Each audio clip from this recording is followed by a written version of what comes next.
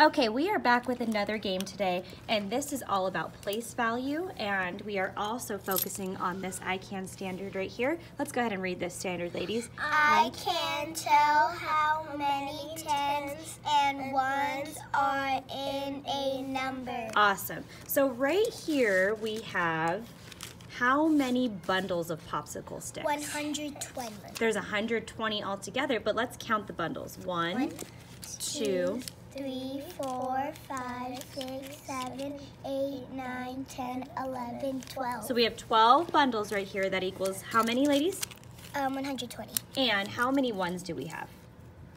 1, 2, 3, 4, 5, 6, 7, 8, 9. And the reason why I did this was to show that when you have 10, you automatically go to another bundle. So that's why there's only 9 ones right here. And we used 120, and the reason why is because the standards for first grade is to learn numbers up to 120. So these ladies are gonna play a game.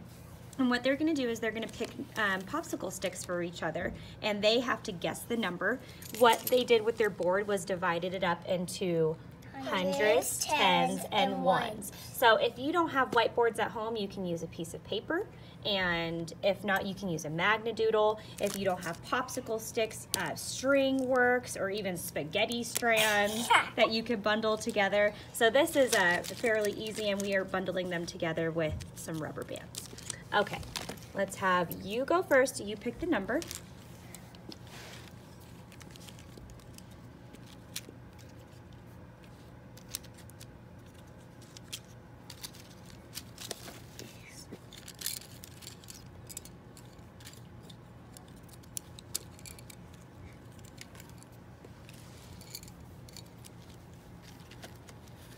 All right, and go ahead and start counting.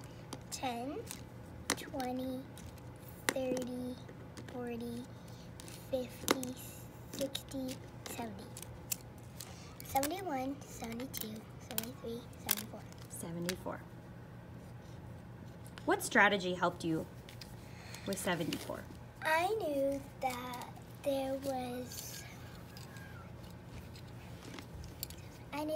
7 bundles of 10, and then I also knew that all together with the popsicle sticks there was 9, and I knew that she only got 4 out, so it would be 74. Perfect. That was a great explanation. All right, and then we are going to switch partners. Boop.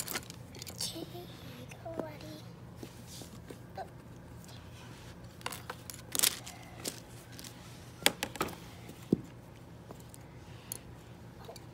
Wow, that's a big number. Here you go. Here you go. Okay. This one was good. 10, 20. I think she might need to go in the hundreds. Ooh, she's saying you need to go into the hundreds. So you would do how many right here? 110, 120. So ready? 10, 20, 30, 40, 50, 60, 70, 80, 90, 100. Okay, we have 100 right here. Then 110, 120, 121, 122, 123, 124, 125, 126. How do we write 126? Perfect. So as it gets up into these triple digit numbers, it becomes a little trickier, right? So we just need to make sure that the students are understanding that 10 bundles of 10 equals 100, and from there they can decide their tens and their ones. Awesome job, ladies.